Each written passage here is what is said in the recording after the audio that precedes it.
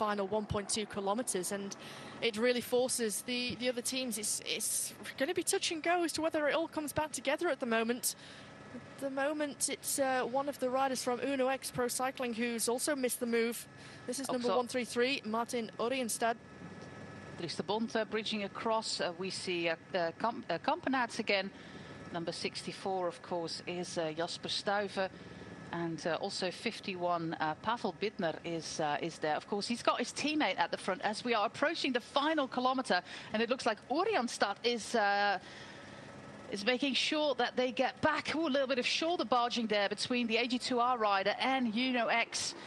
They might have Halverson here still in the group.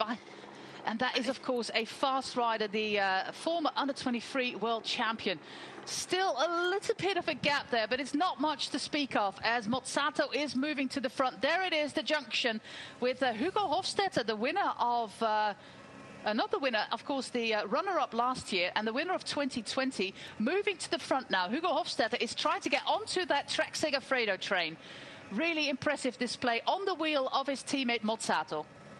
You can see just, there's a crash there. There goes Asgreen and the Bonds. Asgren's out. Oh, it's not a lucky day for Soudal. Not a good day for Soudal. There we go with the sprint, a really long sprint there by Alberto Danese. Dan Hole is leading out Edward Teuns. We have Mozzato. We have Arkea Samsic with also Hugo Hofstetter. This is a really, really hard sprint. Fantastic work there by Edward Teuns. We have with number 94, Milan Menton getting to the front. Is it going to be Milan Menton? Another win for Lotto Destiny. What a fantastic start to the season for Lotto Destiny. Milan Menton is another winner. His second pro win only. He won that stage at a Crow race 2 years ago. But that was rather impressive from Milan Menton. And what a cursed weekend for Soudal Quickstep.